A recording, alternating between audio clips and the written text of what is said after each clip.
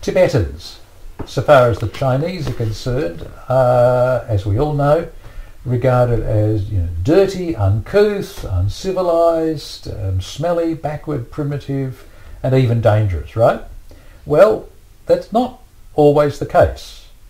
The culture makers, the artists, the movie makers, the entrepreneurs of the hippest districts of Beijing, specifically Chaoyang, are ahead of the curve, ahead of the game, and they are discovering the Tibetans, just like we in the West did, decades ago, and with much the same sort of embrace of Tibetan spirituality, the fact that Tibetans are pretty quiet but pretty insightful, pretty deep, pretty cool, pretty laid back, pretty quirky, give you a fresh take on reality. Exactly the things that have attracted Westerners to Tibetans, it's now happening in Chaoyang, in Beijing.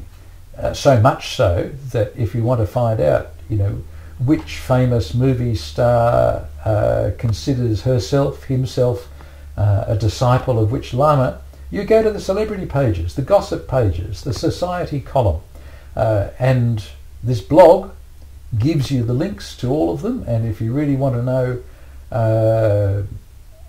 the goss, who's had a baby to which Lama, well, here's where to find it.